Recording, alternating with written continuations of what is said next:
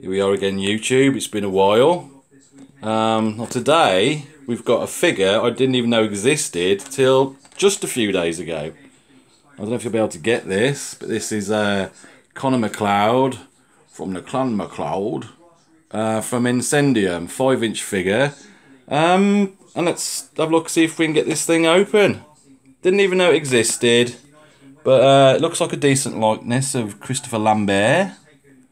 But we'll get him open and we'll have a look. Just bear with me a sec. I've got to get the trusty Stanley knife out.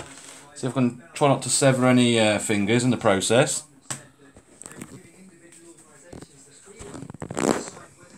Right. Helping me today is my glorious assistant, Sam. My 9-year-old son, who's got just as many figures as me. But all of his have arms missing. And the amount of glue I get through to fix his figures is about as much as my monthly mortgage. So, yeah. That's why he doesn't touch mine. Okay. So, let's have a look at Connor MacLeod. Oh, nice decent likeness. Yeah, it's not too bad. I mean, these are 5-inch figures, so this is a McFarlane Walking Dead in comparison. So roughly the same size. So let's have a look. Pops straight out of the package, no ties. Yeah, not too bad at all. Not so much in the fine detail department, but you can see who it is. Not too bad at all. All the usual articulation at the knees, the elbows, some wrist articulation, and he's got his trusty katana, which will just fall out the packaging. Nice packaging by Incendium with no cable ties or anything at all. There's his dragon head katana, if I can get that to focus at all. Yeah, there we go. Not too bad, not too shabby. I mean, I've not even seen these anywhere, not in any UK retail suppliers. I found this on Facebook, of all things. And this is his, this is the book. I want to say this right. The Metallurgical History of something or other. Remember it from the book.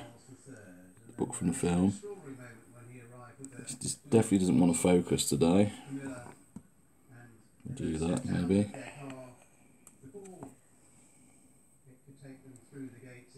Anyway, it's a book. And mind the book, here's the figure. Let's have another look. Something else, some debris that's fell out from the packaging. Yeah, not too bad at all.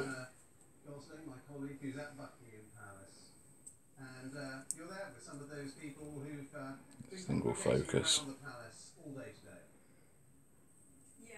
Yeah, not too shabby. Yeah, so it's been such a long time since I made a YouTube video that I thought I'd make another one for an unusual figure. I've been picking up all the neckers and all the other things that come out that everybody else has been buying, but this one I can't find a review for at all. But yeah, not too bad. Looking forward to the 4K, which is out very soon, about 6 weeks' time.